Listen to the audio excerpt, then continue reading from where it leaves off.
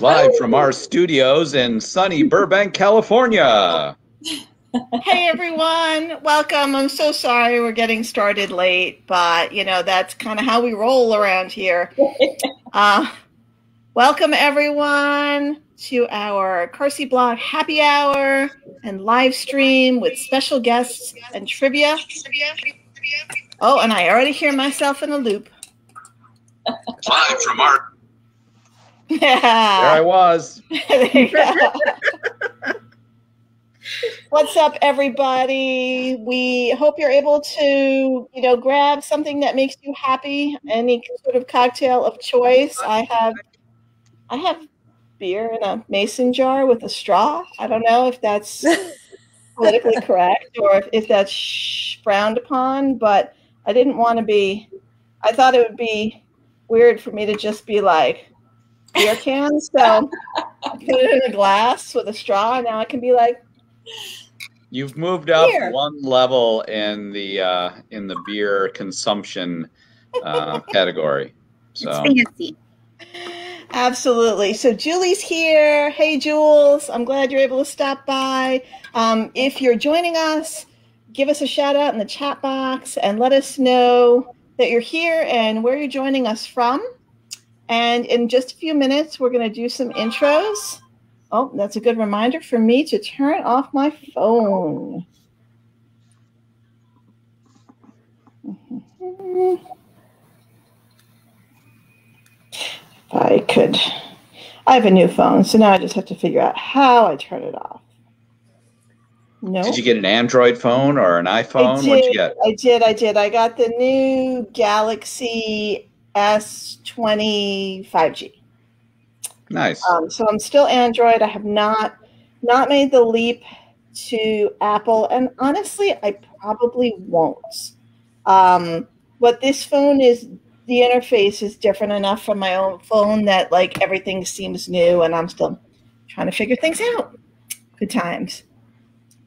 All right, so Carrie is here. And Carrie is commenting on our most fabulous guests, which I will introduce in a moment. But yeah, everybody come on in, grab a snack, settle in, because there's going to be some really cool informal chat and trivia. We have CarseatBlog trivia for you guys today. I will give, it's 7:17. Why don't we do some introductions? I would like to introduce our guests first, and then we can introduce ourselves. Yeah. So special guest number one, who is our reoccurring guest, and I feel like, for as long as she's still holed up in that hotel and doesn't have anything better to do, we should just keep having you on. Sarah Haverstick is the safety advocate for Goodbaby International. She is also a child passenger safety technician, and she is a STAC special safe travel, for all children, special needs instructor. And she's been with Evenflow /Cybex /Goodbaby for, how is it been, like 7-8 years? 7 years next week. I remember the first time I met you. You were new-ish. Like, I don't know that it was your first week on the job, but you were still pretty new. And I want to say we were in Lake Placid for the Region 2 conference. Yes. Maybe. Yeah, well, that would make sense. I think that was that year too. The very first one I went to was up in Pennsylvania at Penn State, actually, which is where my husband went to school. Then that's where it was. It was at Penn State. Well, there you go. I knew it was a Region 2 conference. Yeah. It just, in my mind, it was Lake Placid. But yeah, and I just knew from your very first presentation in front of the whole group, I was like, oh, they got somebody good. Like, you just, you just have that way with words, and you always have, which makes you a fun, chatty, awesome guest for something like happy hour. We'll chat as much as you want. And I'm happy to keep joining while I am stuck in the hotel, because it's very fun to do and social, and I don't get to do a lot of social stuff. Yeah, you know what? Before we introduce Tammy, why don't you, because I know everyone is, is just hoping for an update. So if you don't mind, would you give us a brief update on how things are going? We are at day 60 today. Woohoo! So wow. Post-transplant, the first 100 days, like that's the number that they always look at. So at day 60, we're doing pretty good. I think the last time we talked, I was still in the middle of like this crazy skin rash that is a really common reaction to the transplant, but is one that they still have to get under control. So we're rash is basically all gone. I mean, you can't see my arms because I'm wearing long sleeves, but rash is basically all gone. So everybody's really happy with that. And now we're weaning off the steroids. So my very poofy face is going to be happy about weaning off of steroid. So that's all, all that is going really well. And I don't remember if last time I knew this. I don't remember how long ago it was that we did our last chat, but it was more than 2 weeks ago. Yeah, I had a bone marrow biopsy at day 30, and that came back with no evidence of disease and 100% donor cells, which is what they want to see. I don't know how on earth they decide. That's amazing. I guess they just know it's either your cells or it's the donor cells, and it was all donor cells, so that's what they want. So I do another one of those around day 90, and then hopefully get to go home shortly after that. So shrugging along, feeling really good though. Got my 1.5 miles in on the treadmill today and learned that the gym at the hotel is by appointment only. So I'm in there by myself, just hanging out on the treadmill for a half hour, which was really fun. So keep doing that and hopefully get to go home soon. Yay. A little birdie told me you got a Peloton. It comes at the end of the month. So if there's any friends on here that have a Peloton, you can find me. I think I did BMT Warrior 418 as my little screen name, but a couple other car seat friends and I created a tag. I have no idea what this means because I'm still pretty new to the Peloton world, but if you're on Peloton, we wanted a CPST tag and there really wasn't one that we could find. So it says, oh gosh, and I'm going to get this wrong, CPST's Ride RF for we're riding rear facing. So look us up and be part of our little CPS tag, I guess. And I don't know what that means, but I'm going to find out soon. So woohoo. That almost is enough to make me want a Peloton. Almost. Social hour on a bike with CPS friends. What can go wrong? Yeah. I would like to say that I have a Peloton. I would never actually use it, but it'd be like cool to say, yeah, I got a Peloton. So if it's like any other piece of exercise equipment I've ever owned in my entire life, it becomes a very expensive like coat rack and, wet towel dryer. So, but yeah, good for you. Good for you. I'm excited. And I'm excited for your Peloton to be delivered. Woohoo! All right. I would also like to introduce our next special guest, Ms. Tammy Franks from the National Safety Council. And Tammy should be no stranger to those of you who have been in the child passenger safety field for a while. She has worked in injury prevention for more than 20 years. She is considered a subject matter expert on causes of preventable death at home and on the road. And her current responsibilities at National Safety Council include developing and updating curriculum in partnership with NHTSA and the National Child Passenger Safety Board. Prior to joining NSC, Tammy worked at Randall Children's Hospital at Legacy Emmanuel in Portland, Oregon, and she was the Child Passenger Safety Coordinator at Randall. So thank you so much, Tammy, for joining us. It's really our pleasure to have someone of such a distinguished guest. Goodness, it's just fun to hang out amongst our little humble peasant being selves. But yeah, no, I'm so excited. Just happy to be here. Yeah, I'm so excited. I'm so happy that you said yes. So thanks for taking the plunge, even though you probably had no idea what you were getting yourself into. Honestly, no. I promise to be reasonably well behaved. Oh, I don't want that. Hopefully you'll come back in future weeks and eventually we will like legit have a Hollywood Squares cast of 9 and can do cool. Yeah. Cool. That would be awesome. We did that for the Lifesavers Mission Critical. There were like 9 of us and we took a picture with everybody looking different directions and pointing. It'll probably be one of my most favorite ones ever. So that's so cool. In the meantime, we can do the Brady Bunch thing, and I can like look up at Heather or Sarah. Just don't make me be Jan, okay? Can I please just not be Jan? And to add to your Tammy introduction, because her dogs are barking right now, that's why she muted herself. She is absolutely one of my hands down favorite people to teach with. We've gotten to teach a special needs class together. We've gotten to teach at conferences together. It's so fun. She's fabulous. For those that don't know, mutual. The feeling is absolutely mutual. Thank you, but it's still going to be loud here. Hang on. Lani just said she had to do a 3 o'clock 105-degree heat today. Oof. Yes, Lani. Oh my gosh. I'm envisioning what these 3 seats might be, and I don't want to say them out loud because I don't want to favoritism for any particular seats. But I know that there's some seats that are worse than others when you're trying to do 3 across and 105-degree heat. I was telling a client today that that the reduction of the mask rules from the CDC is like a godsend for doing 3 across in 105-degree heat. Because when you're in there with those difficult seats probably, and your glasses are fogging up and you can barely breathe with the hot air, yeah, that's brutal. So yeah, as much as I'm pro mask, I'm ready to get rid of that thing for 3 across. Yeah. That's when you just decide it's not going to work. You just need to go buy a bigger car and then come back and see me. Yeah. It was only in the 90s today here, but it's still just with the mask. It was just like, yeah, it's hot.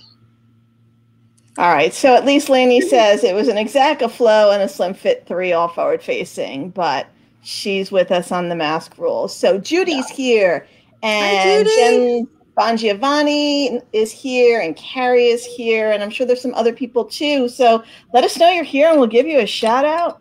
And I'm gonna mute and go dark just for a minute. But then when we come back, let's think about if we want to jump into trivia sooner rather than later. Because I feel like trivia is going to give us a lot of other topics of conversation today. So I'm going to go dark for a minute. You guys hang out without me, but I'll be right back. For those joining us, that was Kecia. She's a child passenger safety technician instructor and program leader in New York, north of New York City. And she is running our show tonight on our live stream for CarseatBlog. And I am Darren, and I've been a technician for 20 years now. I was first certified back in 2001, when I also took over my local Safe Kids program, which I ran for 10 years. And have also since then started CarseatBlog and CarseatBlog forum. And I will turn it over for an introduction. Oh, we forgot to introduce our drinks as well. So then we'll do that right now. I splurged. My sister got me some Weller bourbon. So if you're a bourbon drinker and you can't get a hold of Pappy Van Winkle, Weller is the next best thing. So I splurged to have a little bit of that today. So not easy stuff, not nearly as expensive as Pappy, but I guess if you can't get it, it's the next best thing. So that's way more exciting than my Gatorade, but it's in a fancy glass, so that makes it fancy. I have a pretty water bottle. Does that count? It has polka dots. It does. Yeah, it's very pretty. The carbonation's gone. Normally it has a little pop too, but you know. Whether you're drinking beer out of a mason jar like Kecia, or Gatorade, or water, you could say it's Perrier or something like that. We wouldn't know the difference. So, how about artisan well water from rural Ohio? How's that? Yeah. Oh, fine vintage from rural Ohio. 20 vintage. That's so funny. Artisan well water from rural Ohio. I have to remember that. Yeah. And last, I can bring you some to Matt. Is Heather, who I will allow to introduce herself before we decide about the trivia. I'm Heather. I have also been a tech for 20 years and an instructor for, I don't know. I keep forgetting how long I've been an instructor. 15? I don't know. But I am drinking a Barefoot Spritzer. And I decided to try it. It's the Summer Red version of the Barefoot Spritzer. And it's actually quite tasty. I taste notes of grapefruit in it. I'm not a big grapefruit fan. When I was growing up, we had grapefruit trees in our backyard, and we had 2 grapefruit trees, and they took up the entire backyard. They were huge. And so we always, during the summer, had grapefruits. I mean, just tons and tons and tons of grapefruits. And so my grandmother would, I lived with my grandmother, and she would just pawn them off on neighbors, and anybody who wanted a grapefruit got a grapefruit. And she would eat grapefruits all the time. And I would, occasionally, I mean, grapefruit is kind of an adult taste, I mean, I don't think many kids eat grapefruits. So I just never liked it. But now, as an adult, it's kind of a refreshing taste, but it's like raspberry. It shows a raspberry on the can, but I taste grapefruit in it. So is it alcoholic or non-alcoholic? Inquiring minds yes, want it's to know. Alcoholic. This has been a week. So Woody! All right, you deserve it. They can't hear you. Ask her what she's drinking. Oh, I can tell you what she's drinking. You want to know what you're drinking? I want to drink what Jennifer's drinking. I'll take her drink. Oh yeah, Jennifer has an Imperial IPA. That's what I'm waiting to have. Waiting for that nice craft beer. When it's allowed. Not artisan well water. Well water from Ohio? From when Ohio? I visit Tamwood in Ohio, I will have Camp that. Tamwood. Come to Camp Tamwood.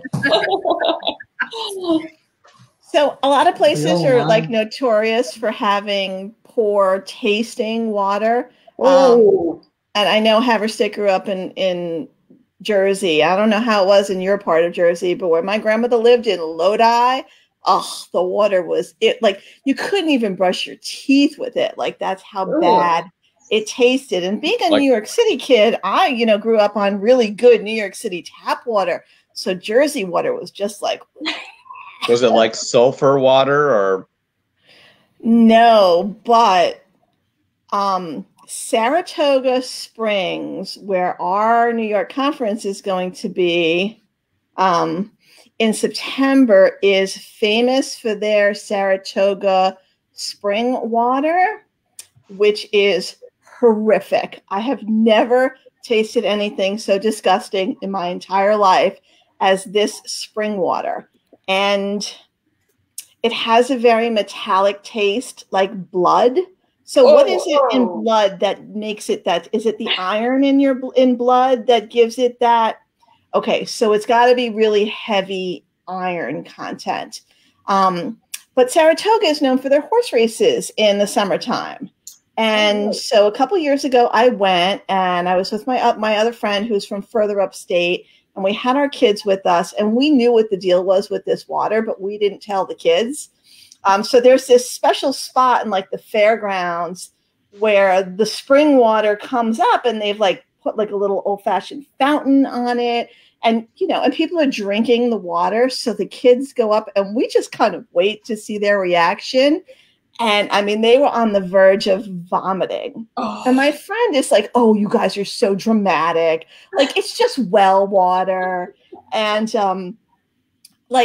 so she took a sip and she was like, "Oh my God, that's the most disgusting thing I've ever tasted." So I actually, I must have tasted it, because I remember that you get that taste, it tastes like blood. But it is, I don't know if anybody else has ever drank spring water from Saratoga Springs, New York. But if you haven't, you're not missing anything. Just don't. You'll regret it. Anyhow, on that happy note, we should play trivia. All right. Let's see. I'm going to ask everyone, if you've not done this with us before, you need to download Kahoot. Kahoot is Kahoot, and it's Kahoot. I'm going to put it in the chat. .it. All right. Download the Kahoot app, and I'll give everyone a minute to do that, and then I'm going to generate a code for you guys to play our trivia Kahoot. So hang on a second.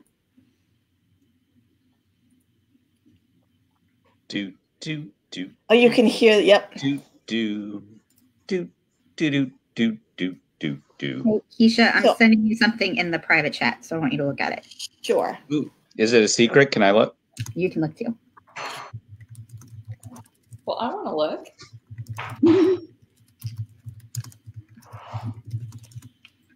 Is it cat pictures? No. I miss my kitty cats, man. How did you guess that on the first time? What? What did we get on the first time? That Darren guessed that she was sending cat pictures. It's always cat pictures. Oh, that's always the answer. Cat pictures.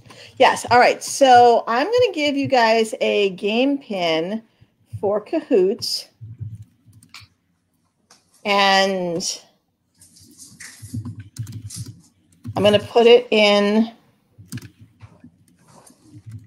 the chat. And I'll tell you what. Text. We found a YouTube channel of a family, I believe in Japan, who has 10 white ragdoll cats like my ragdoll cat. Oh. And they do, you know, different videos. Like they had them all in boxes sitting right next to each other, which was hysterical. So, yeah. Like we can't even get 2 of our cats to look at the camera at the same time, let alone 10. There's Okay. a really adorable looking cat from the animal rescue where, mind you, during this pandemic, before I got sick, we adopted 3 animals, 1 cat and 2 puppies. It was a crazy year and I was feeling vulnerable and all these sweet animals needed homes. So we were giving them a home. But they posted, my husband wants me to stop following them on Facebook because I keep, oh, look at this one. But there was one the other day that was a cute little tabby, but it was like black and orange. So it was like black and gray tabby. And then its little nose was split and part of it was orange. And it looked like the front legs were both orange and maybe even the tail had some orange. It was the coolest looking coat I've ever seen on a cat. And my husband wanted to go get it for me. He was like, we have 3 cats and 2 puppies that are making us crazy. We're good.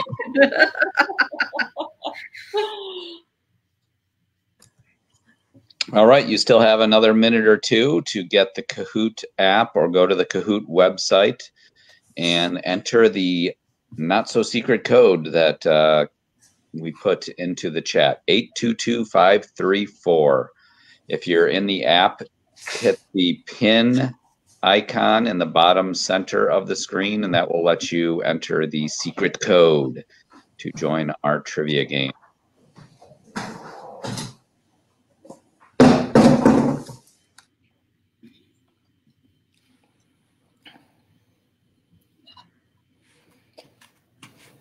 So, hey, it's Friday. Hooray! Oh my goodness. Thank goodness. Yes. Yeah. All right. So I updated one of the questions, but I don't know because I already played the game pin. It'll be interesting to see if the updated, thing works or not. But I see Judy and Darren and Jennifer and Jenny H and Lani and Carrie and Jules. So if anybody else wants to play trivia, please join our Kahoot game. The pin is 822534. You have to download the Kahoot app. But I'll wait and to see if we can get 1 or 2 other people to wander in. I feel like we need at least 10 people. There we go. We've got Judy. I need at least 1 more.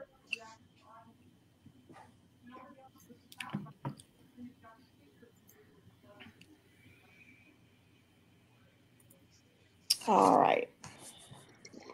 Jeannie says, hold on. Yes. Jeannie, we're holding on for you. And anybody else who wants to join our Kahoot, just give me a shout out in the chat and we'll wait for you. I was sure trivia would be a lure for at least 20 people, so Yes. we definitely need 10. We definitely need 10. I agree. I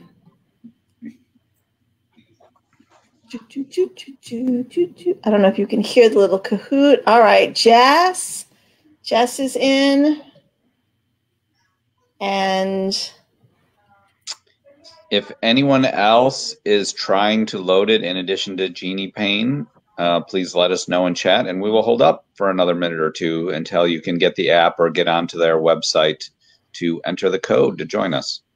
Just let us know in the chat, and we're happy to wait because it's Friday. So yes, and yay for updated guidance from the CDC. I think that was welcome news for a lot of people today. So what about all the great information in the hybrid webinars this week? Learning all about the new curriculum or updated curriculum offering. Yes, and as a matter of fact, if you want, while we're waiting for a few other people to trickle in, why don't you give us an update on the hybrid curriculum? And just start off by saying what it is, because I'm not sure that everyone automatically knows. Yeah, it could be about hybrid vehicles. 45 minutes and condense it down to 2. Please go to cpsboard.org/hybrid, and you can find all kinds of information about the hybrid curriculum and the webinars next week on Tuesday and Thursday. They're the same content, just different days. We're trying to be able to answer everybody's questions, but we're kind of releasing some of the samples of some of the e-learning modules. The comments have been super great. Showing you a calendar, sample schedule, how we're going to release the information, like a schedule of the information release. What else did we show? We talked a little bit about the virtual stuff. So I hope that you can join us. How was that? 45 minutes and 90 seconds. Awesome. Right. Please take your lifelong research work and condense it into one slide for our program. I know. Thank you, Carrie, for the kudos. I hope that you will become less and less skeptical about the hybrid curriculum as we move forward. It's going to be, it's just the possibilities are endless, and it's going to be amazing. So yeah, it will really help us. Sorry, go ahead. So, Jeannie, the PIN is 822534.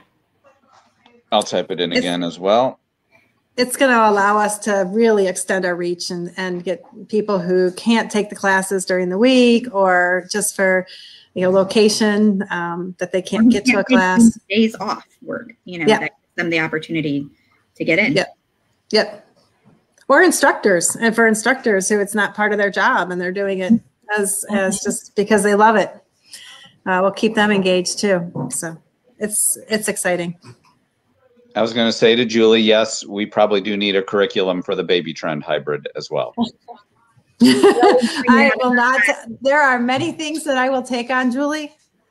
We bring it out and make the engineers do it and see if they actually follow the instructions. Yeah.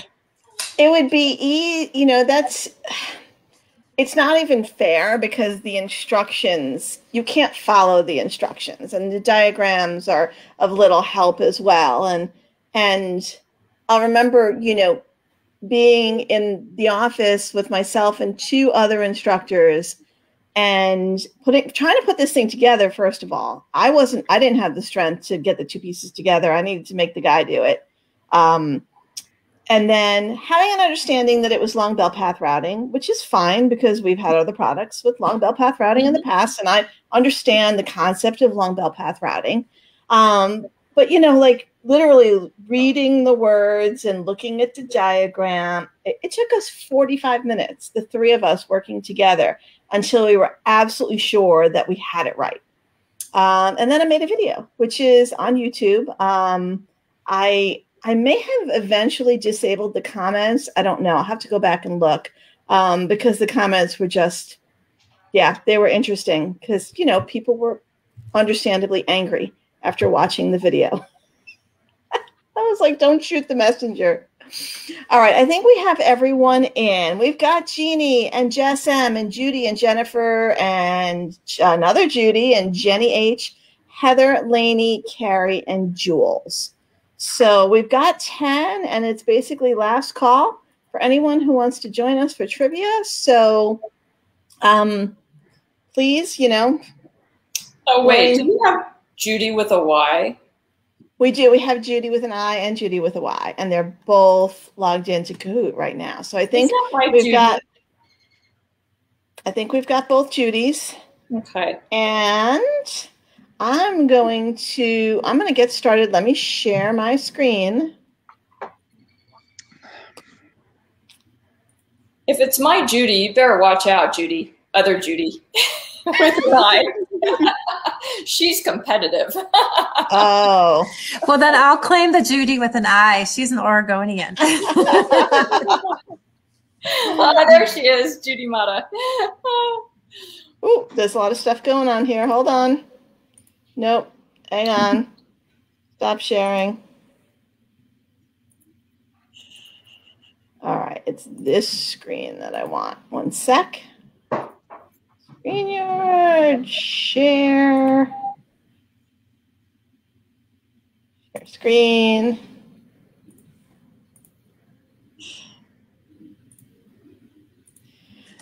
Thanks, Judy, right. with an I.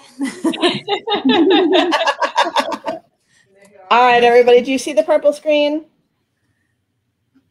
Now, Yeah. I think if you haven't played Kahoot before, I have, at least I believe, I enabled the answers to appear on your mobile devices. So you should see the question and the answer. Oh, and we got one more person. All right. Oh, Darren is back. Darren and Heather are not eligible for prizes. We are going to have a simple prize, but of a $20 Amazon gift card for whomever wins our Kahoot. So, because, you know, you got to give people a reason to be competitive or not. But if you can all see the purple screen, I'm going to hit start. And then basically the way it works is the question will pop up. Some of the questions will be multiple choice. Some will be true, false. Not only is the correct answer important, but the time in which you take to answer it. Everyone's going to have 30 seconds. There is a little bit of a delay, so you're really actually going to have probably closer to 20 seconds to answer each question. But if 3 people answer the same question correctly and one of the 3 people answer it more quickly than the other 2, then that person is going to accumulate more points. So time is of the essence, and so is the correct answer. And with that, we will get started with our CarseatBlog trivia.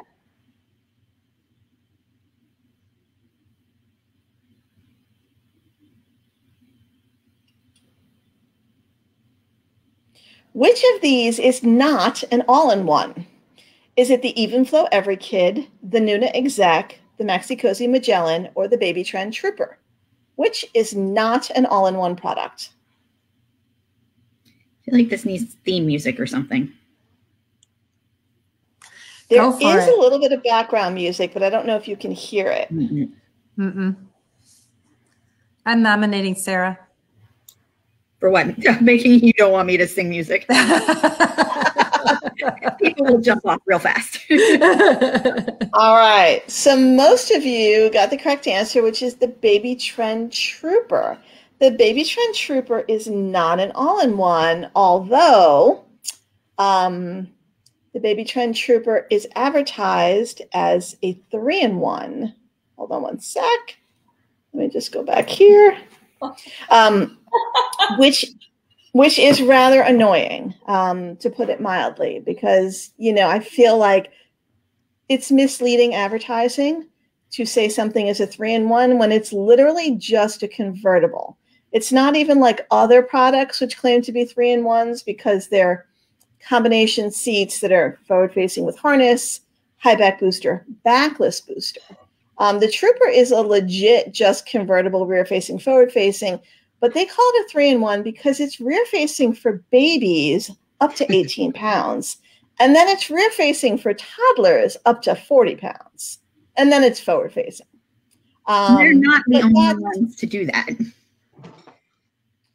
But I think, I can't think of any other manufacturer who has done that with a convertible. Right. No, I'll give you that.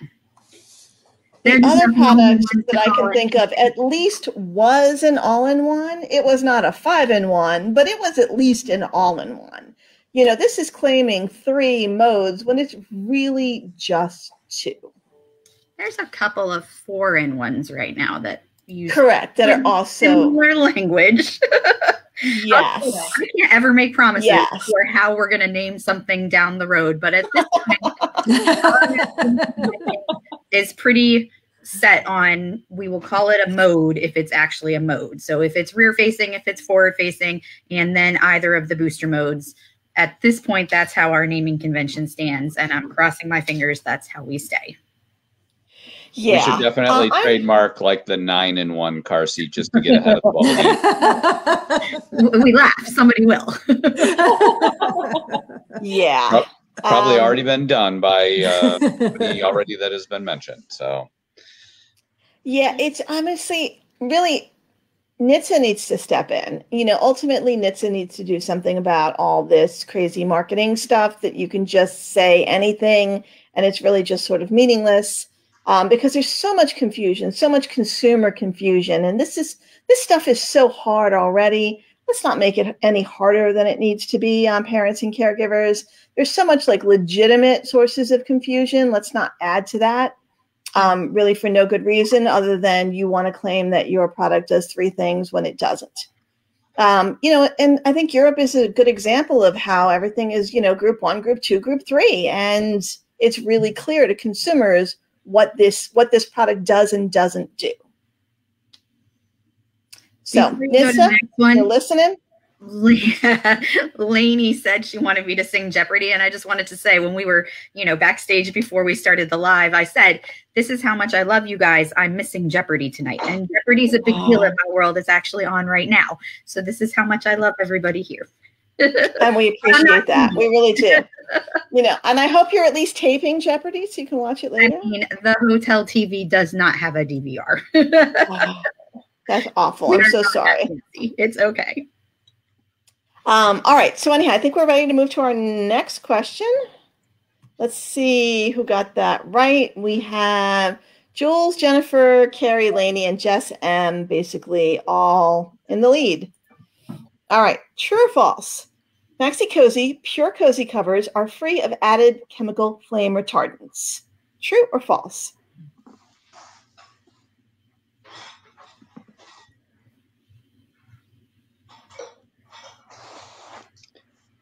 I forgot to remind you to add the option to include the question, so I'm glad you did. Yes. Yes, I'm glad I remembered too.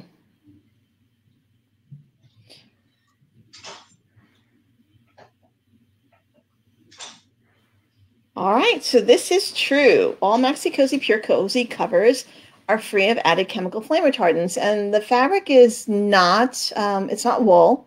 It is sort of a proprietary blend. They're doing, I believe, I mean, I could be wrong. So, I mean, if you're a Maxi Cozy person and I'm wrong, please don't shoot me. But I believe it's just one of those knit fabrics that's so tightly knit that it just doesn't burn. It's definitely not wool, but yeah, Maxi Cozy has a whole line of Pure Cozy covers, which is just one more manufacturer going that route. All right, let's see. All right, Jules, Jennifer, Lani in the lead for the moment. Which car seat manufacturer has producing car seats the longest? Producing car seats the longest. I just noticed you can see people answering on the screen. Yes. Oh. And if I noticed it's taking him a lot longer to answer this one. A hard one. Uh-huh.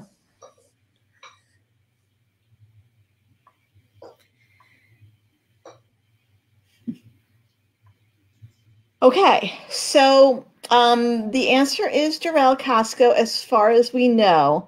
I was also trying to give credit for anyone who said even flow.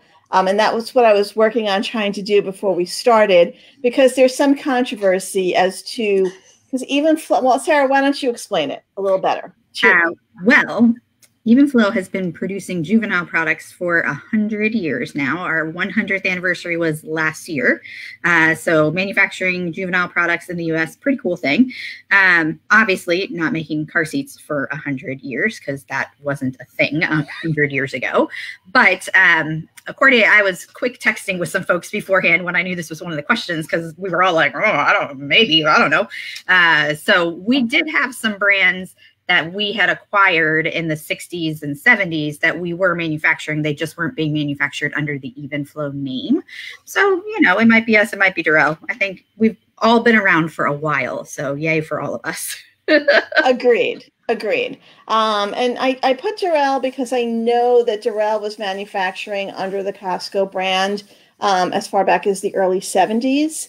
And so that's why I originally gave credit to Darrell. Although if you guessed Even Flow, you probably weren't wrong and you probably weren't that far off. And I tried to give you credit for it, but it didn't work out. So sorry. I did find. I can look back in my safety belt safe archives and see what those look like.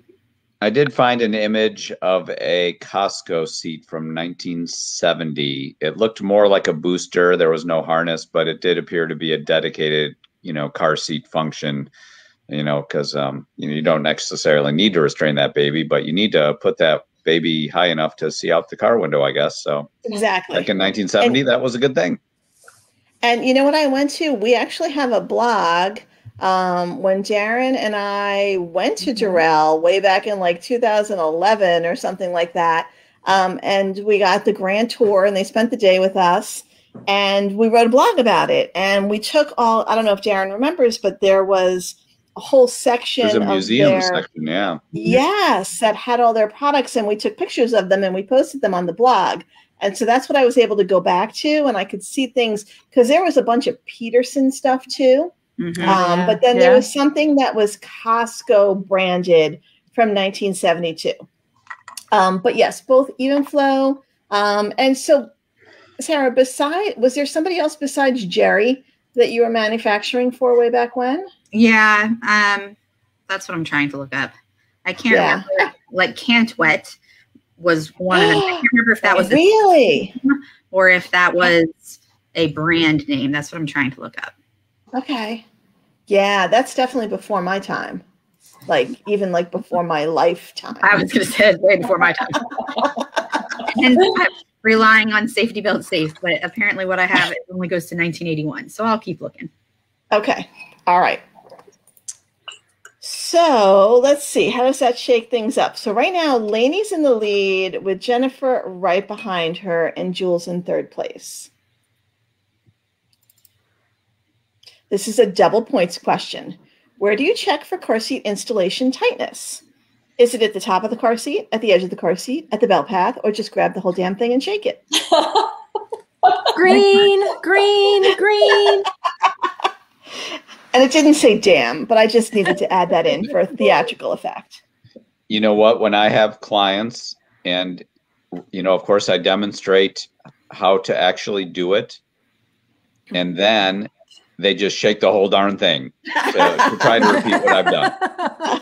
It's like, okay. Our customer service team spends a lot of time educating about this. Yes. All right. So most of you got the correct answer, which is at the belt path. And that was a double points question. So that Lani stays in the lead with Jennifer and then Jules in third place. All right, true or false? A belt positioning booster seat secured with latch should not move more than 1 inch at the belt path.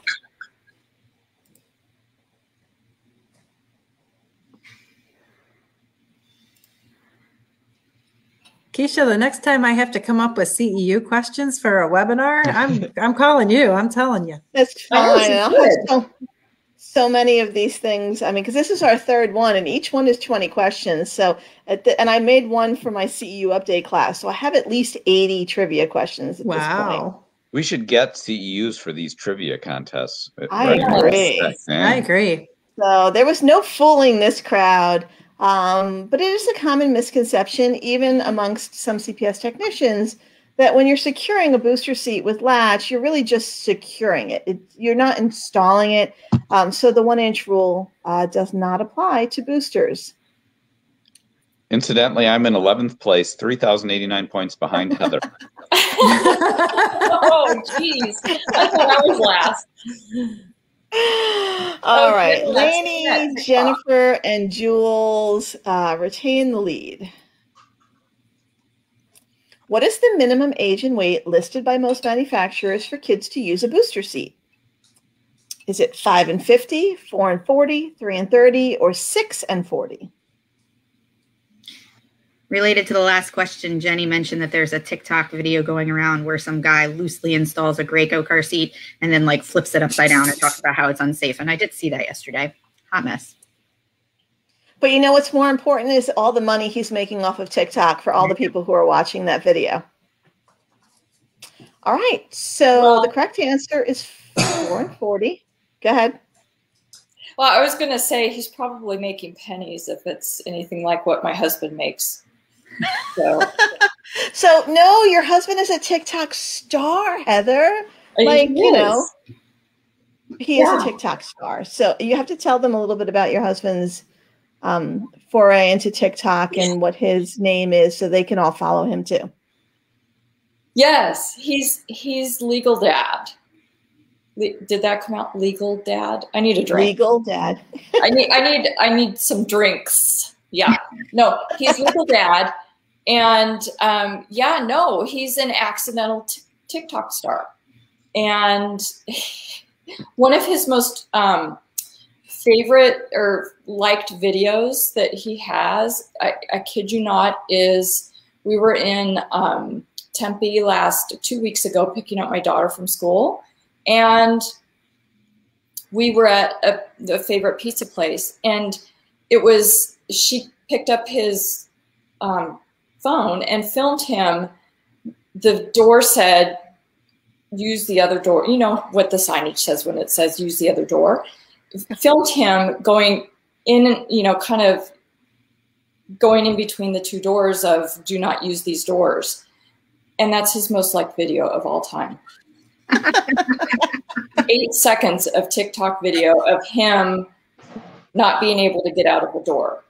But no, he usually talks about like legal things. Just, you know, I don't even know how long TikTok videos are. I mean, I'm not into TikTok. So 60 seconds, and he talks about election issues, that kind of stuff. So, can he talk about how we're going to get sued for that last question about who's been making car seats the longest for someone who doesn't win the trivia contest? Somebody who got robbed because Kecia tried to edit. And I was trying to give credit for either answer, but it didn't work out. Okay, so let's put in the disclaimer asterisk. All answers are determined by whatever Kecia thought was the correct answer at the time that the trivia contest was made. Any other answers, correct or incorrect, may not actually be the correct answer. Yeah. But I have Tammy, who's a nationally recognized expert on this, you know, live stream. So I feel like Tammy lends legitimacy to any of my answers. Yeah. Wow. So wow. Tammy's like, oh no, But can we please just discuss this 4 and 40 thing? Darren, why don't you discuss this 4 and 40 thing? So, you know, it's not unlike the rear facing graduation, quote unquote, type of thing, to where, you know, we had been promoting extended rear facing for a long time. The study came out and said rear facing was 5 times safer. And, you know, then, you know, there was some evidence that we thought at the time that 2 years was a good transition point. And then it became as long as possible. So people started saying, oh no, it should be 3 years or it should be 4 years. And if you don't go that long, your child is in a death trap. And so everyone is, you know, now posting, you know, rear facing until they're driving. And if you don't do that, you know, your child is unsafe and you're a bad parent. And then years later, you know, a few years ago, we learned that one singular study we had with some data on the topic comparing rear facing to forward facing for kids 12 to 23 months old was flawed. And it turns out there's so few severe and fatal crashes for that age group to compare rear facing to forward facing that there just isn't enough significant data points to make a conclusion. So the ultimate conclusion was both are very safe. Yes, we still believe rear facing is safer.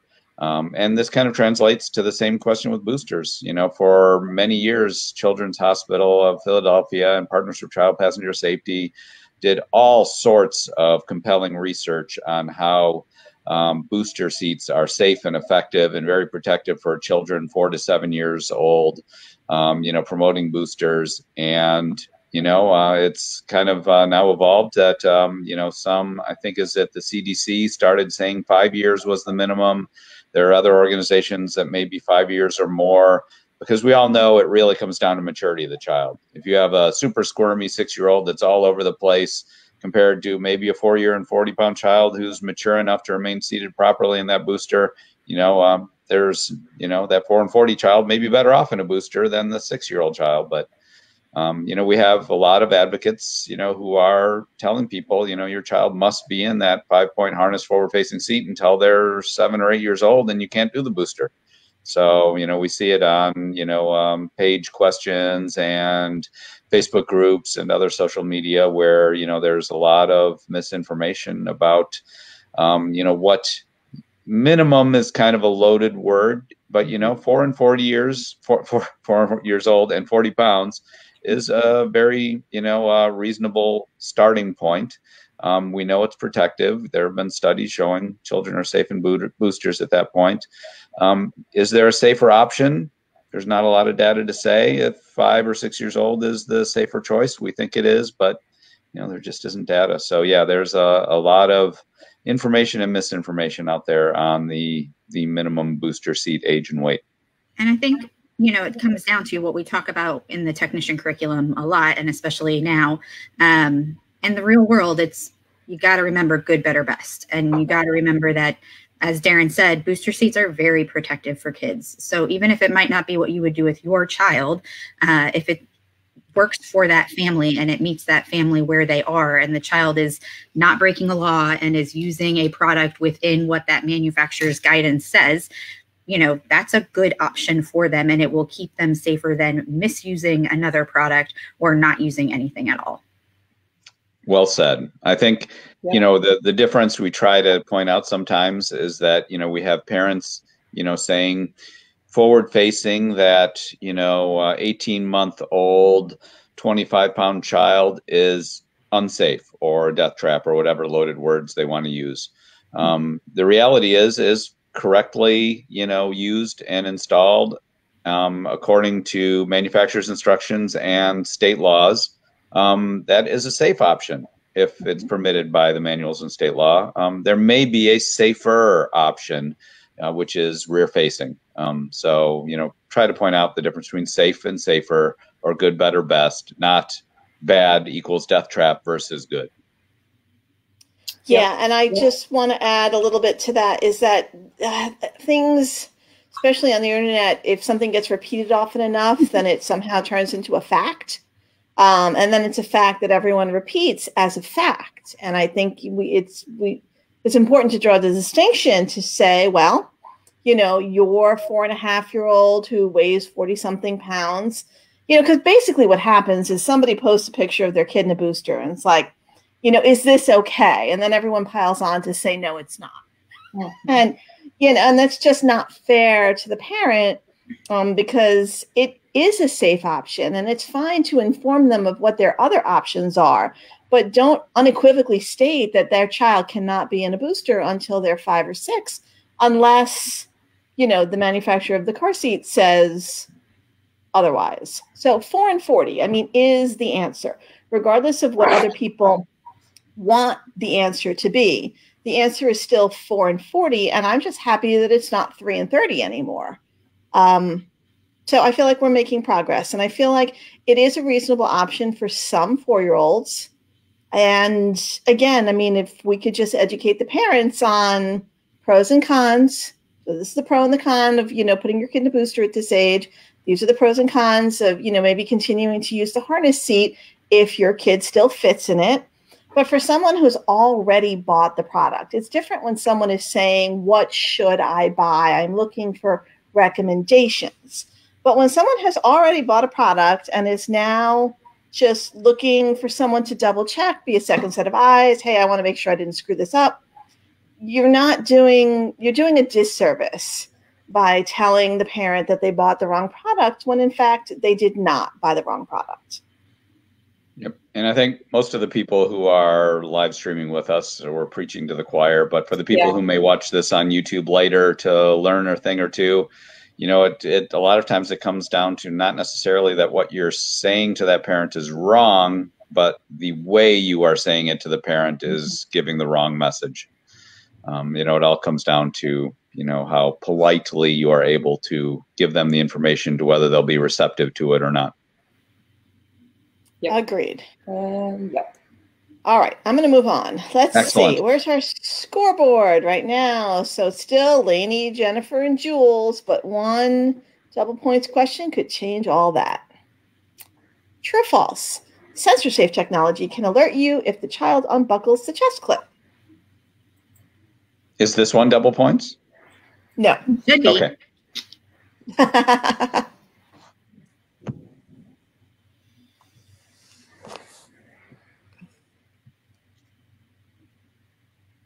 Can I give a little teaser when we go through the answer? Sure. Take it away, Sarah. You got this one.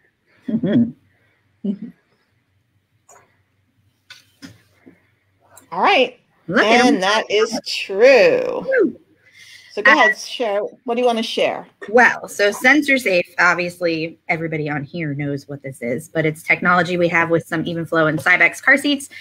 Does tell you if the chest clip is unbuckled. It gives you a reminder when the child is in the car. So hopefully preventing some of those vehicular hyperthermia cases that we talk about every summer, and really could happen throughout the year. But I can't tell you exactly what the update is, but I'll give you a teaser. We have some updates coming to Sensor Safe. And from the very beginning, like we launched this technology, I think almost 6 years ago now. And from the beginning, I said, you know, the cool thing about technology is we can make updates as we go. And we've learned a lot from folks out in the field that are actually using the product. I mean, obviously we did a lot of field testing before we ever went live with it, but you learn a lot more when it really gets out there and people are actually using it and coming to you with questions and compatibilities and et cetera, et cetera. So there's a really exciting update. I'll start talking about it with technicians a little bit later this summer. It will make it a little easier to use. It will make it more compatible in some situations where we've had some vehicle incompatibilities.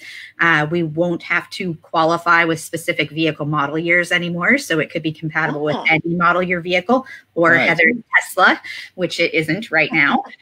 So cool things happening. And I have a meeting on Monday that I'm so excited about because it's integrated with an app too. And that's what I've been saying the whole time. There's really cool things we can do in an app, and you can push app updates with frequency. I mean, we can make updates and we can make it even more functional for that end user. And of course, you know, in a role for advocacy, all I really care about is people understand how to use the product, and we make this in a way that people can actually understand and use it. So super excited. Yay. More to come later. That's fabulous. Do you remember the look on my face when we were all sitting around, and I don't remember where we were, but we were all together and the conversation was sensor safe, and then the word dongle was being used, and I was like, I'm sorry, what? I hate when people call it that. It's called the receiver plug, and when people use the word dongle, I laugh too. It's a ridiculous word. I was like, I had never heard that word before, and I could only assume that you were talking about the receiver plug, but I'm pretty sure I had to stop and ask for clarification. Like, I'm sorry, what did you just call it? And I just still think that is the most ridiculous word. Kecia had to quickly go to Urban Dictionary to check to see what you were getting into. You know, I haven't done that, but now I might have to, because I feel like there is, you know, probably some alternate meaning that. But yeah, I just thought it was such a funny, silly word, and I couldn't believe that it was a real word. Apparently. It's not what we call it in instructions. All right, I'm moving along here. Good idea. So Jennifer has a streak of 7, and she is quickly catching up to Lani. So let's see what happens. Good job, Jennifer. What am I?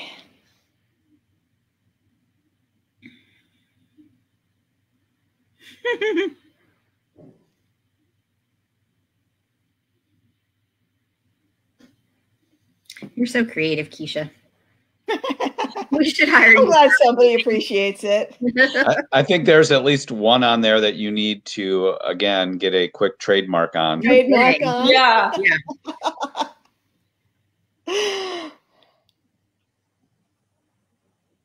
All right, everyone got it right. It's Wavy Pico. Okay, scoreboard hasn't changed much. True or false? Children with special healthcare needs must always use a specially designed child restraint.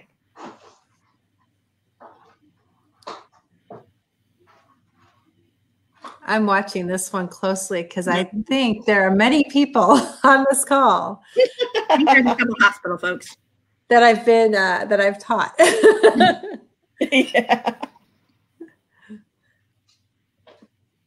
As Tammy gets out her notepad to start writing. Yes. revoked. Yeah, so again, no surprise that this crowd all knew that, whenever a conventional seat, the wording on the old quiz was, it was like when a conventional seat will not meet the child's needs, then you've got to look elsewhere. But whenever a conventional seat is an option, it's the better option. It's the more affordable option. And there's frequently no reason for a child with special health care need to ride in a special needs car seat. What I have seen lately, though, is this tendency to want to recommend special needs car seats for younger kids who aren't ready for boosters yet. And I have some reservations about that, not just because the seats are so pricey, but recommending a special needs seat for a neurotypical 3 or 4-year-old who just happens to be very close to or over 65 pounds, I'm not sure that that's really a great idea. I'm curious to get your thoughts on it. I'm going to let Tammy jump in with that one. That's a loaded question. Welcome to happy hour. I needed that disclaimer, the waiver form here. I think, Kecia, I think the harder issue is when we think about when there's nothing else that would meet their needs. And so, but who's funding it? Because it can get very expensive, very pricey, very quickly. So it goes back to that good, better, and best, and having the kids use, or working with the families to find those solutions, and remembering that the choice that the family may make may not be the same decision that you would make. Yes, I think that's selling conventional restraint manufacturers to what people need. I think yes, all of our companies try to figure out where are the gaps in the marketplace, and where is the product that's going to meet a need that isn't already being addressed by a different product. I think there are certainly kids who are not, to the point, the conversation we had earlier about 4 and 40 pounds, booster seats are about maturity. And there's certainly kids that are going to max out the conventional harnessed 5-point harnessed restraint before they really are mature enough for that booster seat. And we are missing products there, but I think people need to call their car seat manufacturers and tell them that too. I think there's some of us that know, but I think hearing it through customer service, I think hearing it on a social media page from that car seat manufacturer or via their chat on their, most of us have live chat and things that you can do if you don't want to pick up the phone and call customer service. I think hearing it in different avenues and not always just through the advocates who are like, hey, we want this. And, we talked about the last time, car seat testing is really expensive, and there's always that cost benefit analysis that a company is going to do. But I think the more the conventional restraint manufacturers hear about what the needs are, maybe something can be done. Maybe some company will step up and address that. Well, on the flip side too, Sarah, I think often we have to put children who have special needs in that could be using a conventional seat. We have to consider a specialized seat for them because that's the only thing that you can get funded for the family. And so where you have a $150 solution, but nobody has the funds to pay for it, But if you go through insurance, then you can get that $700 seat, again, is that the right thing? So, advocating for the children with special needs and the insurance systems and the funding as well. Yeah, and Carrie says she agrees, she agrees, she agrees. As a matter of fact, I think I can share her comment. Whoop, I don't know if you can see that. Hold on. Wait, there we go. I've put older, complex kids in conventional seats, but I've also put young, small, petite, light, heavy for age kids in adaptive seats because it was the best option for that child and family. We definitely, this is an area we are now missing products. It is a niche if somebody wanted to jump into that. It is just, I understand the challenges because of that cost-benefit analysis. It's just, what percentage of the kids really need seats above 65 pounds. And it's a pretty small majority of neurotypical kids, but they still exist. Mm-hmm. And it sucks to be the parent of one of those kids. Mm-hmm. Yep. All right. They need help advocating at all levels. Agreed. Okay, well, everyone got that question right. So Tammy need not be hyperventilating into a paper bag. Now I have an understanding. So if you invite me back, I know what I'll be agreeing to. Folks, we'll take a picture. It's probably the last time you're going to see Tammy. I hope not. I hope not. I really do hope she comes back. Double points, people, double points. The National CPS Conference is called, is it Safe Travel for All Children? Is it Kids in Motion? Is it Lifesavers? Or is it Advances in Child Injury Prevention? What is the National CPS Conference called? I just want to note that, Heather, you are no longer in 10th place right in front of me. Someone else, who I shall not name, Judy, has fallen behind Heather in the rankings.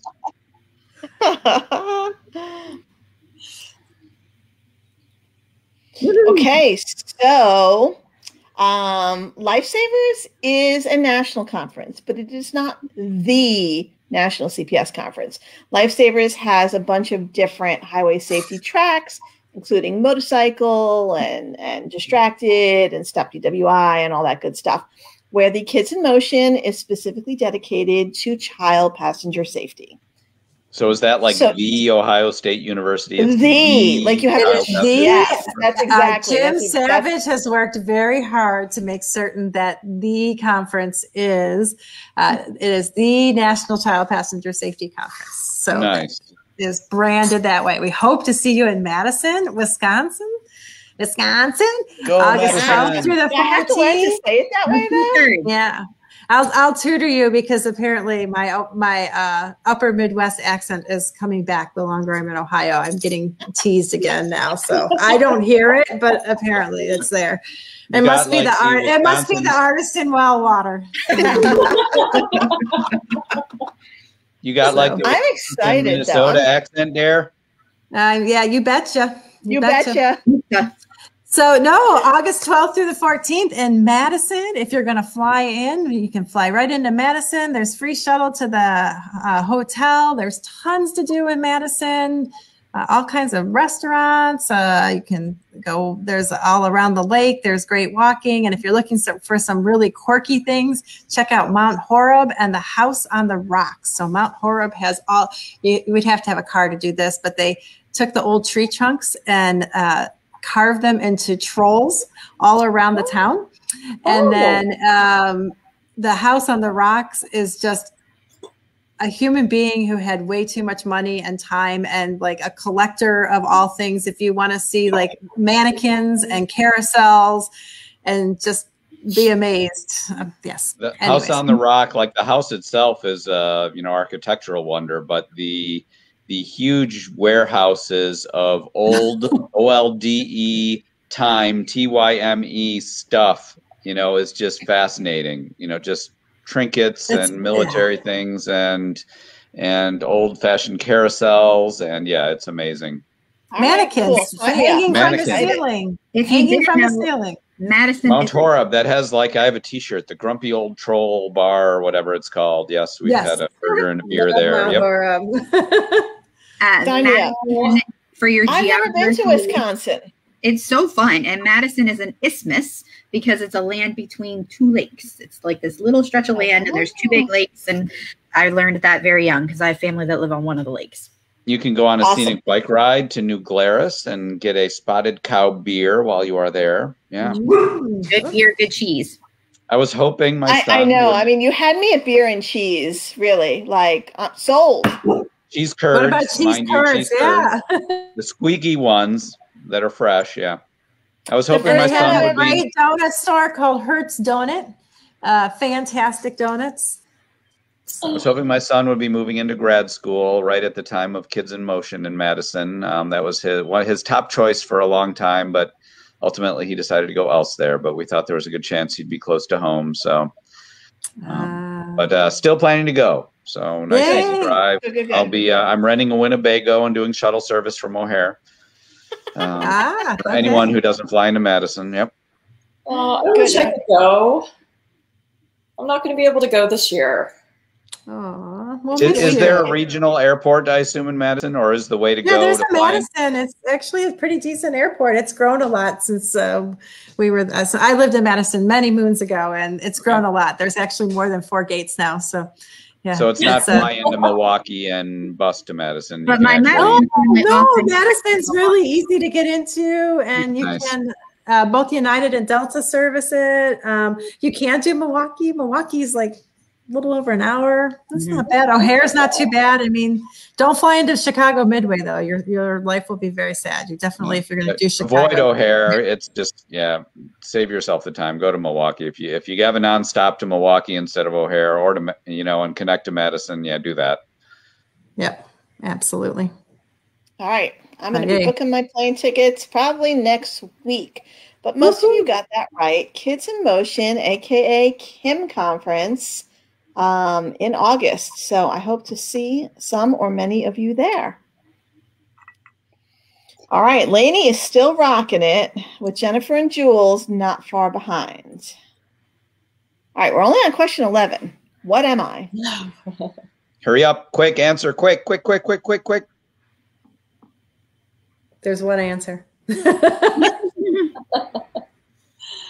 It's C. The answer is C. There's no C. Nice try. Try again. That might be why you're in the place that you're in. Right.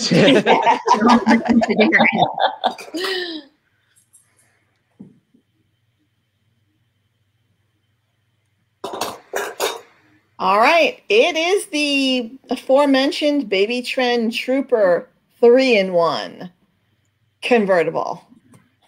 But yeah. It's a sort of a newer product. It's a little quirky, has some strange pool noodle guidance, which I'm not even going to go there because I don't want to be here all night. So Jules is moving up, and Carrie is on a streak with 3 in a row. So Carrie's back in the game. Now Baby Trend is going to file a lawsuit. We've already got a lawsuit over the Wavy Pico seat, and we've got one over, whatever the other. Wait, what did we say about Wavy? We didn't say anything about Wavy. No, they were just a what am I?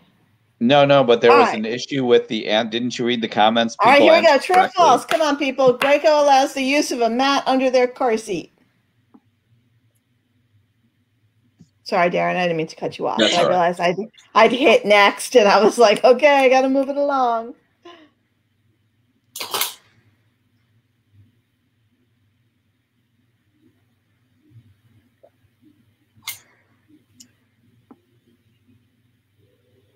Never use a mat under your car seat. Ever, except if it's a Graco. It turns it into a death trap. Yes. So Graco's actually really lenient with their policy. They pretty much allow the use of any mat. They're not specific about what mats or what kind of, they're just like, yeah, you can use a mat. And I'm pretty sure that's guidance in every Graco manual I've ever seen, although I don't hold me to that because there's probably some manual that doesn't say that.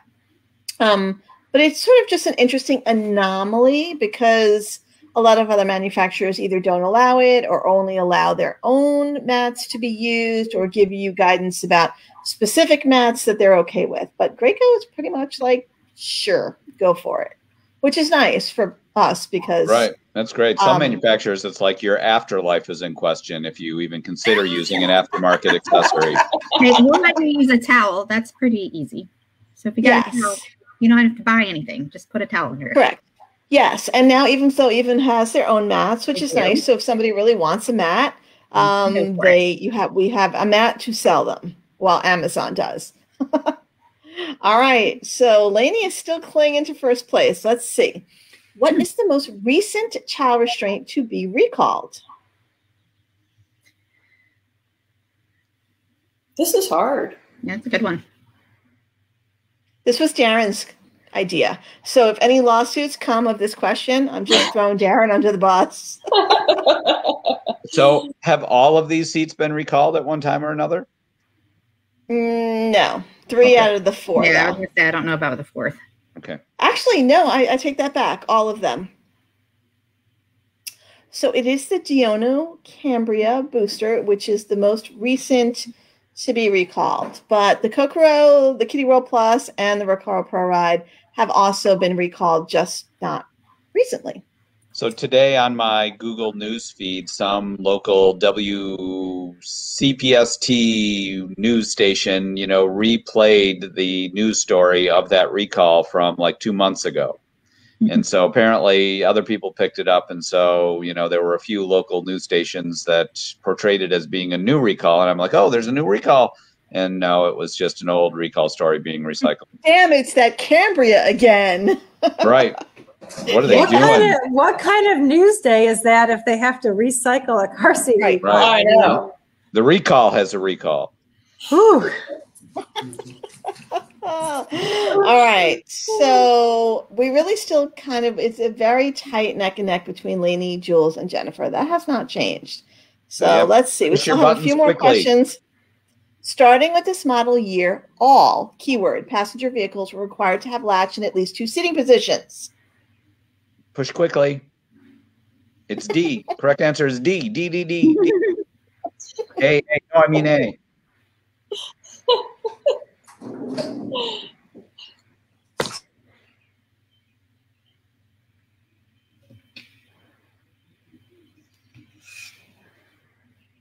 Yeah, watch out. Marie Elizabeth is here. She's going to come back and win.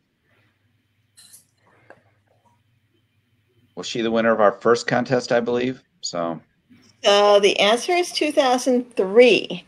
Latch had a phase-in period, but by model year 2003, 100% of vehicles were required to have lower anchors. Semi-trick question. Well done.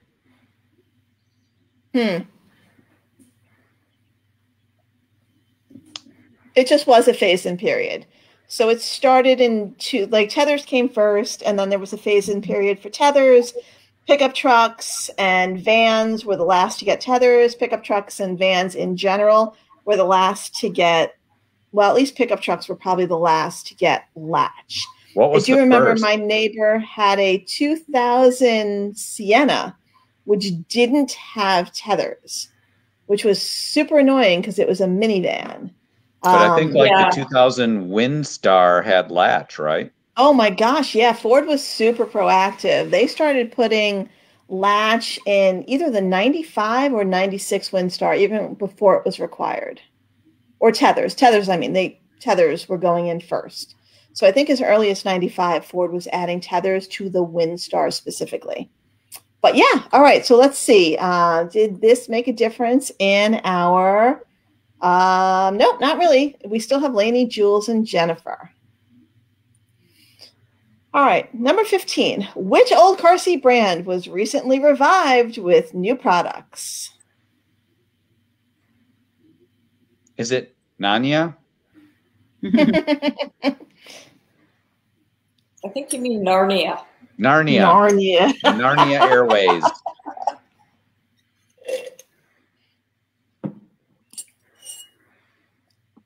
Is Team Tex still a thing in Europe, or are they still around? It's still a thing in the U.S. They're still manufacturing I did Narnias. not know that. I have not seen one and not looked them up, so interesting. Yeah, so everyone, no surprise here that everyone knew it was Century. Century is back. And Century, the new Century it's really obvious who they're marketing it to, and it's not even millennials. They're going after the Gen Z crowd who are just becoming parents now. I mean, everything about Century it's young, fresh, modern, hip, inclusive. I mean, just sort of hitting on all of those keywords. And it's affordable too. So I'm excited for this, bless you, for this rebirth of an old brand. And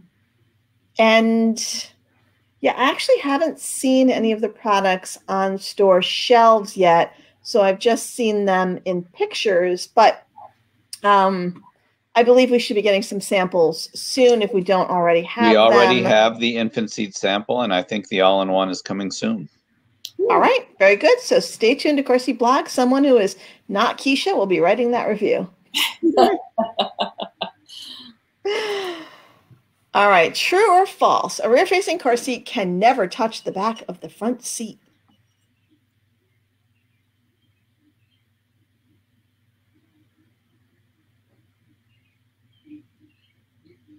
You don't want to trip that warning light for the front seat. Never have it touch, ever, ever. Or maybe you can. I don't know. I'm singing Taylor Swift. We are never, ever, ever.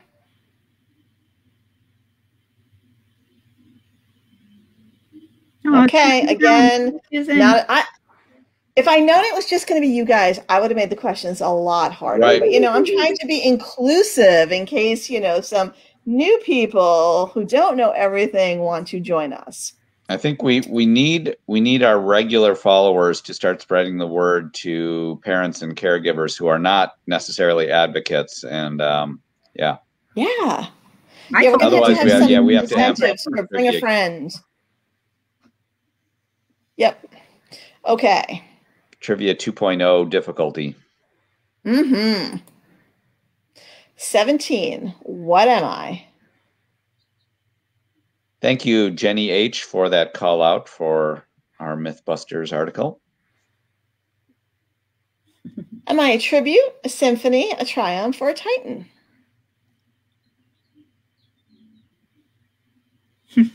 Carrie said her parents joined Carrie. My mom and Mason watched the beginning of Last Times, and Mason was saying, Mommy, Mommy. I love that story so much. Sarah, is it fair to say whatever am I is made in the USA? Yes. Answering for Sarah. All of those products are made in the USA. Sarah has gone still. I think she's glitched out. Oh, no. Yes. I think she's glitched out. Well, I'm just going to wait a minute and see.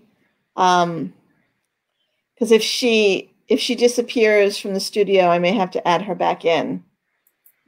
At least she's got a happy look on her face. She went out in style. Right. Yeah. She didn't go out like with her tongue out of her mouth and her eyes closed or something like that. That's like the worst. It captures like the absolute worst moment for your screenshot. And she's there back. she is. She's there. Yeah. You left smiling. It was beautiful. You had It's a beautiful all good. smile. You had this big, beautiful smile on your face. So like you were frozen, but it was a good look. Because usually when you're frozen, you're like, I don't believe you at all. I think you're just being No, nice. we're being totally serious. seriously. It was a cute smile. Yeah. All right. It was a very good Don't smile. tell internet. There you go. All right. So Darren had asked, are all of these products made in USA? They sure are. Tribute, Symphony, Triumph, and Titan. Right. And it's a Triumph, which has been around probably like 10 years at least now. But it's still tried and true. Still a trusty product. People either have a love-hate relationship with those knobs. My husband, The knobs. yeah, Yeah. my husband loved it, and the next seat that I gave him was so much easier, and he hated it. And he said, "What happened to the knobs? Where'd they go? I want the knobs back." And I was like, it's really a little easier to use, and he loved the knobs. So it goes both ways with those, I guess. The way I here's a remember that is that I always triumphed getting it installed where you could still rear facing, where you could still adjust the knobs. That's how I remember the name of that model. Yes. And then there were some other products that had the knobs too, and I'm going way back in time, but there was the Apollo and the Comet, and I don't remember which came before the other. So maybe one of our readers or one of our, followers right now remembers what came first. Was it the Apollo or the Comet? But I believe both of those products, or maybe one of the two, had the knob adjusters. Julie says Apollo. All right, let's. I trust Julie. She's really good.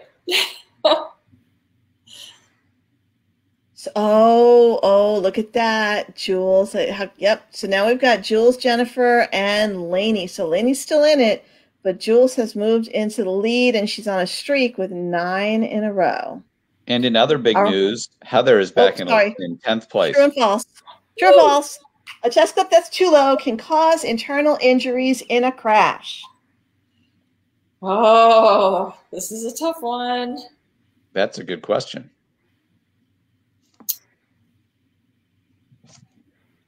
I'm going to answer this one and maybe try to move out of 11th place. Okay, I won't answer then. Hashtag goals. Right.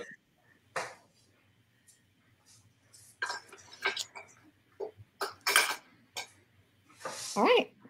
So most of you got that right, but a couple people didn't. So I think it's definitely worth having a discussion about this, because this is one of those internet myths that enough people repeated, and now it seems to have taken root as a fact.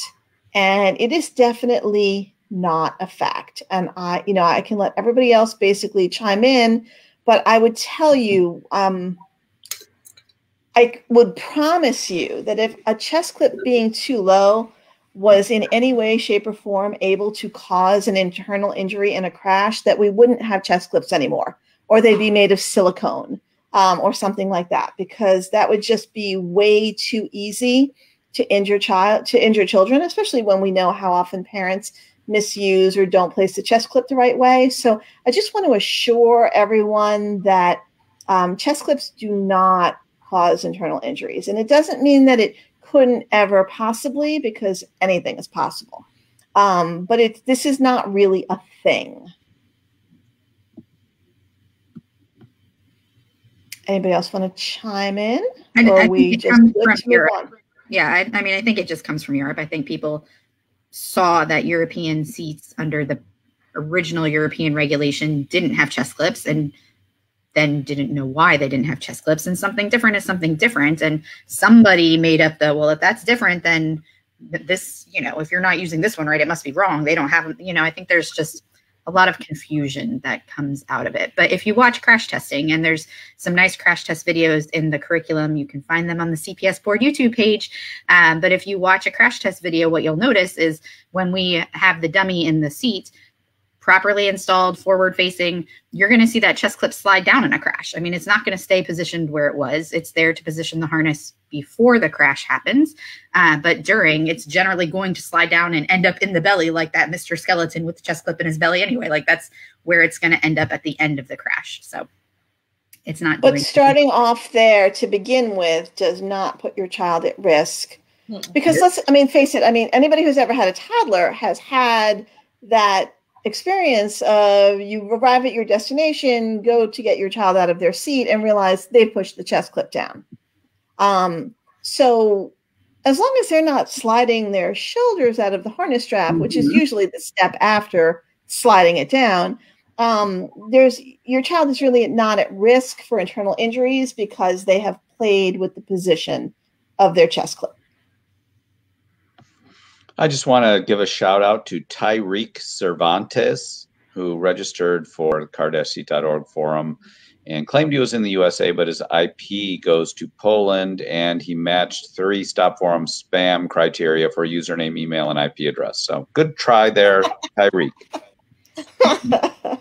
I'm multitasking in the background, so yeah.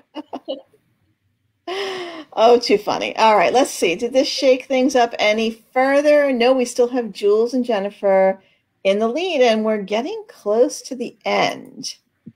Do we have a double points question? Double points. How many different Snug Ride infant car seats are advertised on Graco's website today? Ooh. Is it 206? Basically.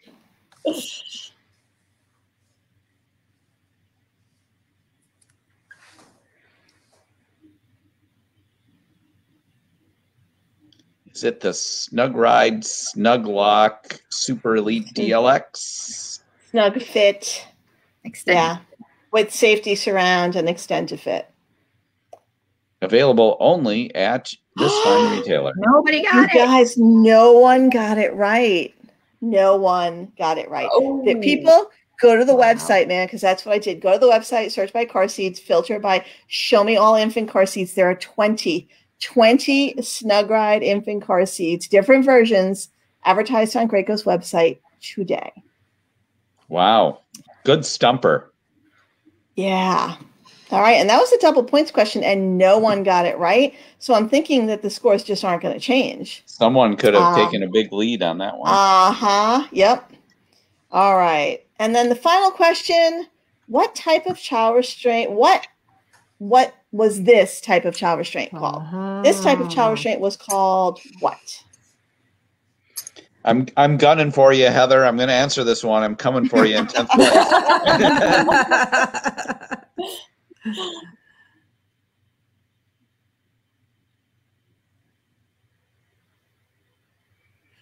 As the recycling queen, those were the hardest to dismantle. I will tell you right now. Really? Oh, they were hard to cut apart. Interesting. I don't think I've ever tried to. You had to have a hacksaw to cut that T off. Mm-hmm. So almost everyone got it right. It is a T shield, and we'll see how that leaves our scores. Carrie hit the wrong button. Yeah. Here's our podium. We've got Lani in third place with 18 out of 20. Oh, Lani has 17 out of 20. Jennifer has 18 out of 20. And our champion for today's CarseatBlog trivia is Julie Gregory with 17 out of 20. But she got some of those key clutch questions correct. So, Jules, congratulations. I'll be in touch with you later on to get you your $20 Amazon gift card. Woo-hoo. Or Target or whatever else you want, because I don't really care. So name your gift card, and as long as I can send it electronically, I will. So I'm going to stop sharing now, and I'm going to Jennifer and Lani, Kecia will be giving you the name of our attorney if you have any concern for the legality of He's called Legal Dad, and you can find him on TikTok. He has great advice on TikTok. Yeah. So along those lines, I brought a little something for show and tell. So hang on, I just need to sort of push my desk away so I can make room for it. As I was at the office today, and as I was running out of there because I had to get home and get ready for this, I stopped by the museum, aka the storage room where I keep all my car seats, and I was like, what can I grab? Because there was a bunch of stuff, but it was on the top shelf, and I was like, I'm not getting the ladder and climbing up there. So what's in reach that I can bring for show and tell today? And I found this gem, which ties in nicely with our trivia.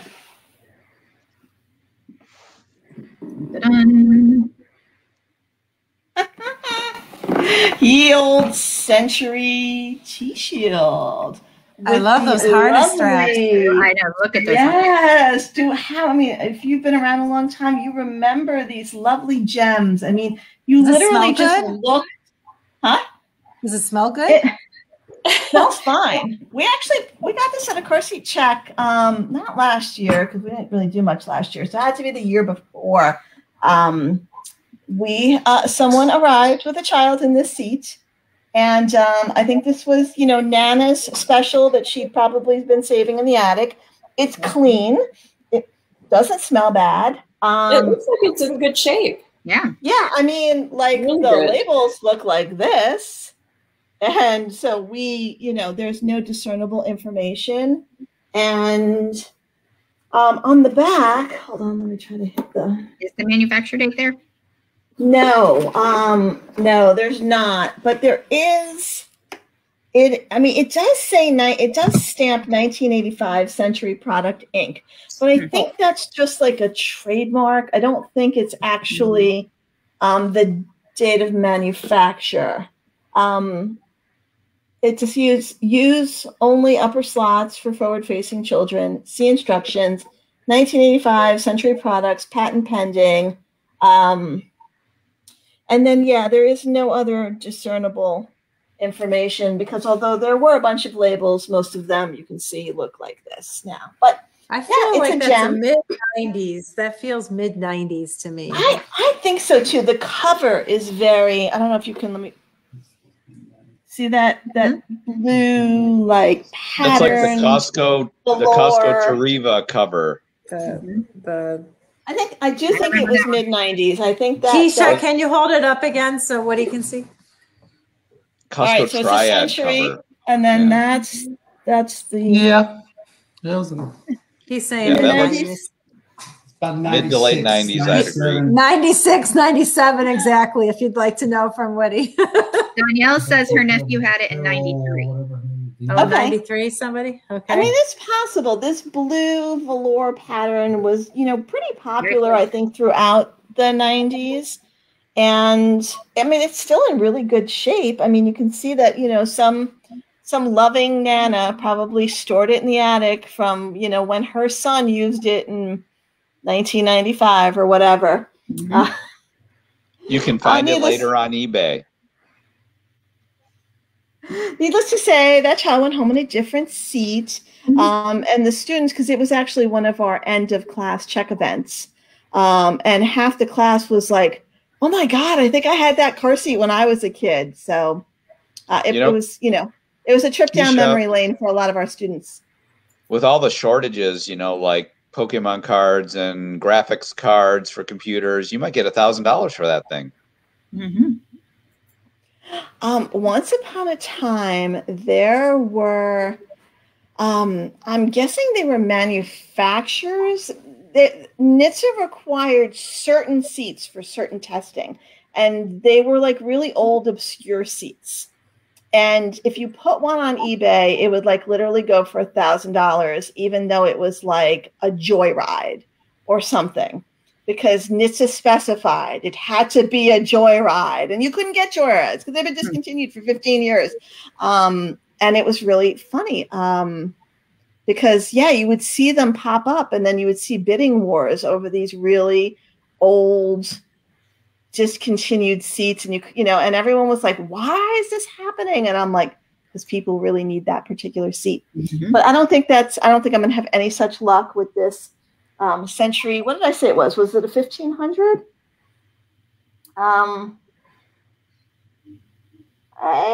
It doesn't even say. But 2000? so actually, look what's here. It doesn't necessarily date to the seat itself, but on the back of the harness webbing, it's IMMI, and it says December of 95. Oh. So it has to be at least, I guess, December of 95, because otherwise it wouldn't have that little tag on the attached to the splitter plate. But yeah, good times. So I'm curious for those of us who are joining us. Did you have a car seat as a child? And if so, do you remember what it was? I'm going to take the fifth on this. I'm feeling targeted here.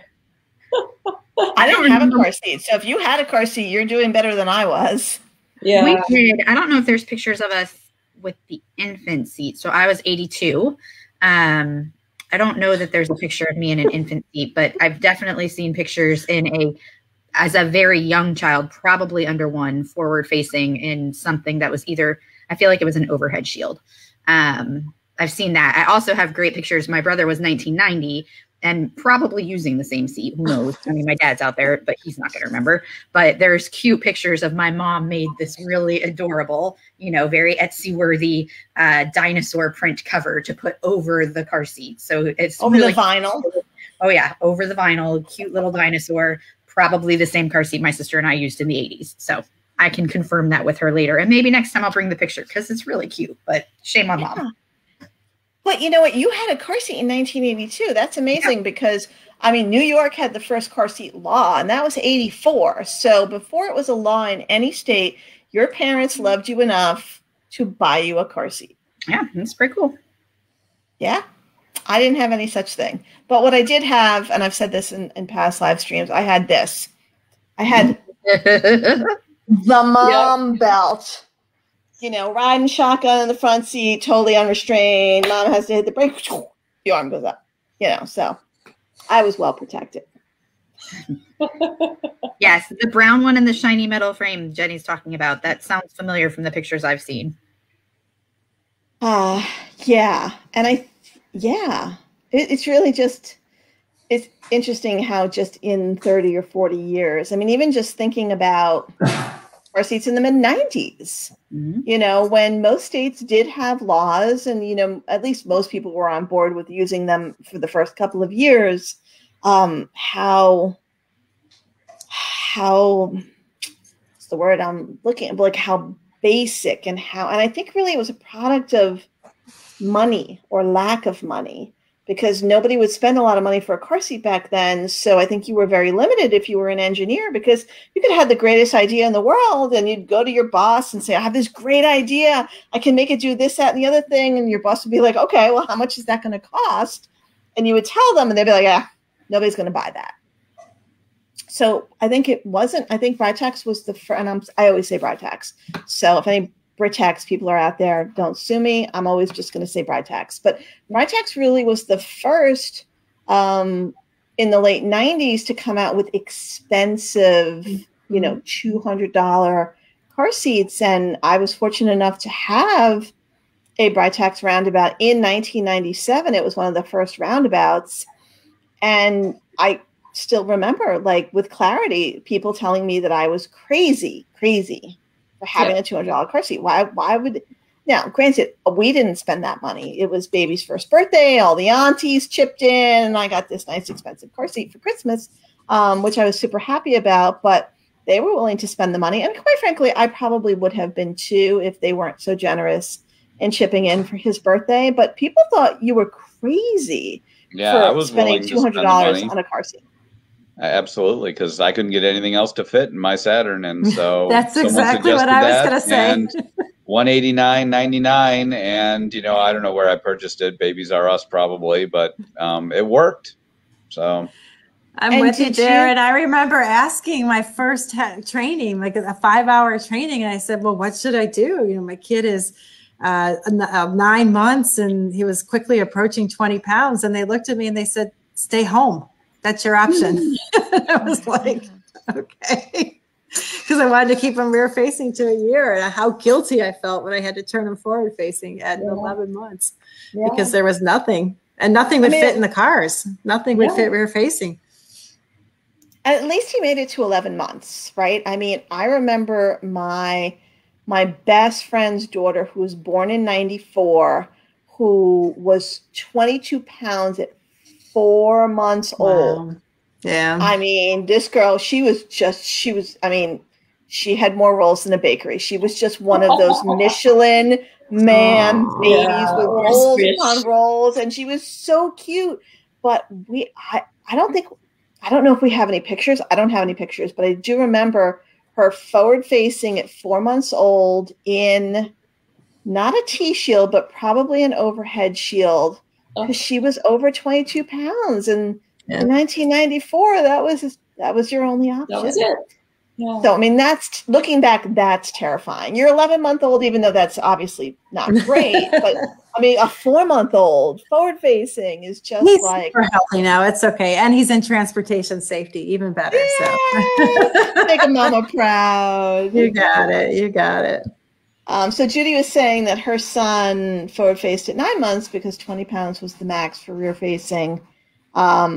And yeah, I mean, how far we've come just since our children, you know. So it's very exciting times in child passenger safety. And I say this all the time, but I'm just so grateful to be along for the ride. Hey, Kecia, can I share my screen? I don't think so. I can only share. I found I can share, but I can only share my screen. But if you there's a share icon down there. Can you see it, sir? Yeah, but it's just for me to share my screen. Yeah, but I mean, if you can, is it something that you could email me and then I could bring it up on my computer and then share it? Oh, hold on.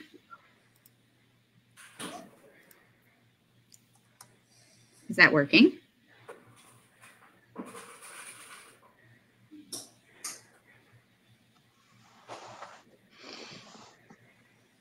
Did that work? Hiring minds want to know. No. All right. Is it something you can link to? No, I just randomly found it on the computer. I was like, I know it's here someplace. I've used it before. Okay. So Jenny said that she read a study that said that hospital loaner program seats made car seats popular and they normalized going home in a car seat. Maybe. That's quite possible. I mean, it was definitely before my time. I do know that New York was the first with a car seat law in '84. I don't know how long it first. Really? Yes, 1978 it passed and went into law in 1979. Proud Tennessean right here. Really? Yeah. I didn't know that. I always thought that we were the first in the nation.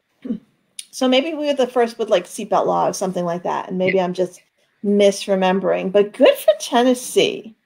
There was a Dr. Robert Sanders, I believe his name was. He was called Dr. Seatbelt. He was a pediatrician, and he was super influential in getting that car seat law passed. Yeah, I have a book from him. And didn't he get a lifesavers award? Yeah, we did an award in Tennessee, and I think we did a national one too. And I believe we put him into the MACPS Hall of Fame as well. That's fabulous. Yeah. 78. I mean, gosh, it was slim pickings for car seats in 78. You know, I mean, we did have federal safety standards because I don't remember what year it was, but I know it was in the 70s that NHTSA finally intervened and decided that these things ought to be able to pass some sort of crash test because otherwise they were just baby holders. And so whatever year that was, and maybe that was 76. I don't know, 76 comes to mind, but I could be wrong. And then we started to get, and I imagine that there were a lot of seats in the beginning that didn't test well or didn't pass testing, but that's when manufacturers got more serious. And then when you had Ford and GM get in the game with things like the Love Seat, and what was the Ford one called? The Ford Tot. It was like that big shield thing. Right.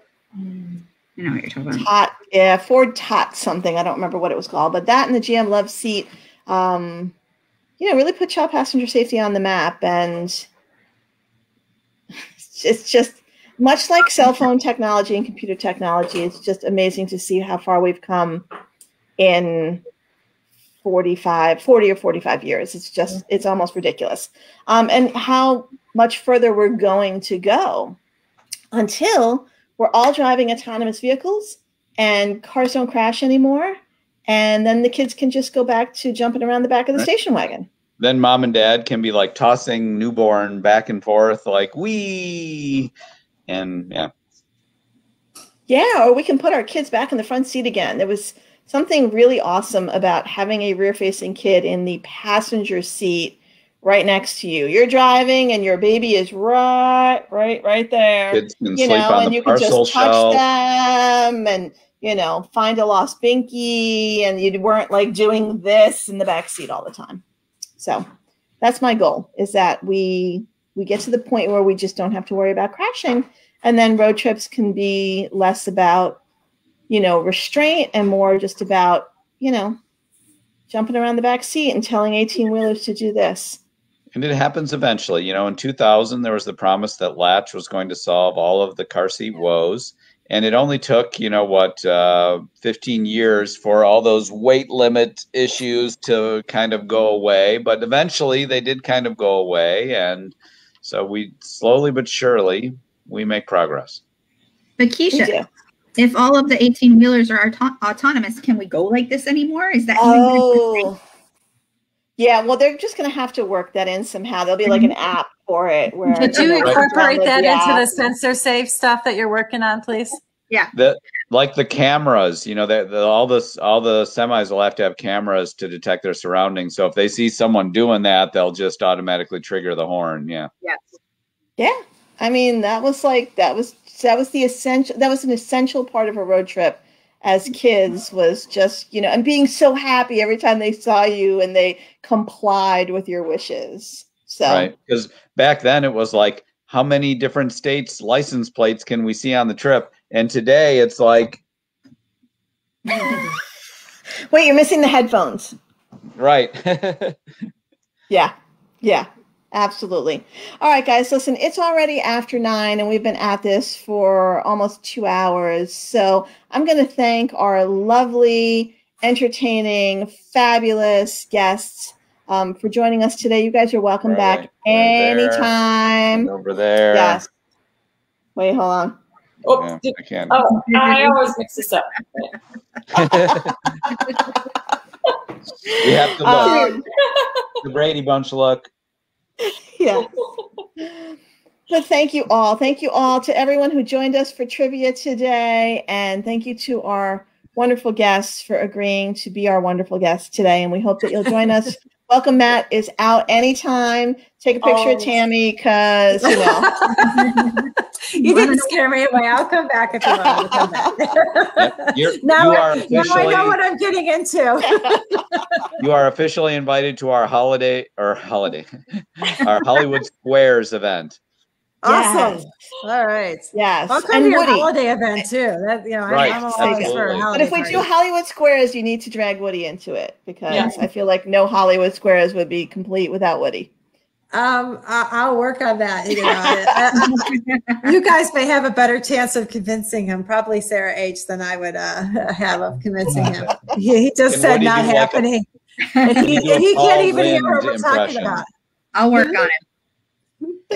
All right. Thank you again. Right, I hope to see everyone in person at Kids in Motion. Thank you again to all our guests, and thanks for playing along with our trivia game. Always great to see you guys. Peace out. Thank you. Peace out. Bye. Thank you. Bye. Thank you, guys.